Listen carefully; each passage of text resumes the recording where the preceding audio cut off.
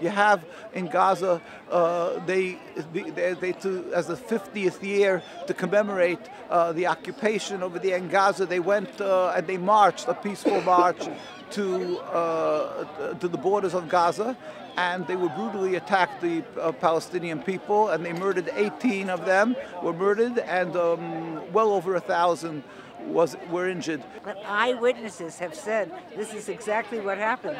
The Israelis started shooting at people, and the New York Times, other major networks are saying, you know, this was provoked by the Palestinians, and witnesses have said absolutely not. Boycott, divest, sanctions! Boycott, divest, sanctions! Free, free Palestine! Free, free Palestine! Free, free Palestine! Free, free Palestine! Free, free Gaza! Free, free Palestine! Free, free Gaza! Gaza is a prison. They came to the edge of that prison to protest the fact that they're locked in with not enough food, not enough medical supplies, no ability to get out, and they were protesting that non-violently.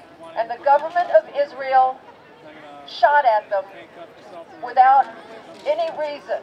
We need to stop supporting tyranny. Stop supporting the tyranny of the Israeli government against the minority Palestinians.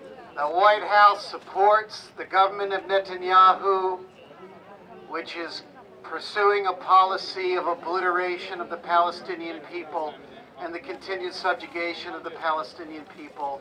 We oppose the creation of a so-called Jewish state because Judaism is not a nationalism. It is a religion to be subservient to God, to serve God, to be compassionate, to do kindness, and not to steal a land from another people.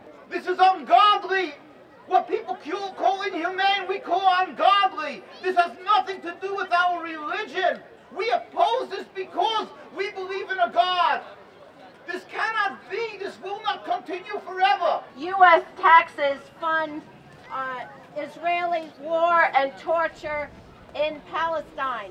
Don't pay taxes. And this is a moral invitation to all of us, because it's not just our Congress, it's not the president.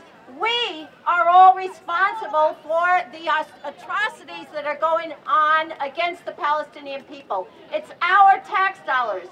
How many? $5 billion are given annually. So it's not only our leaders. We don't just call on our leaders. No, because they're not our leaders. We are the leaders. We've got to stop paying the taxes.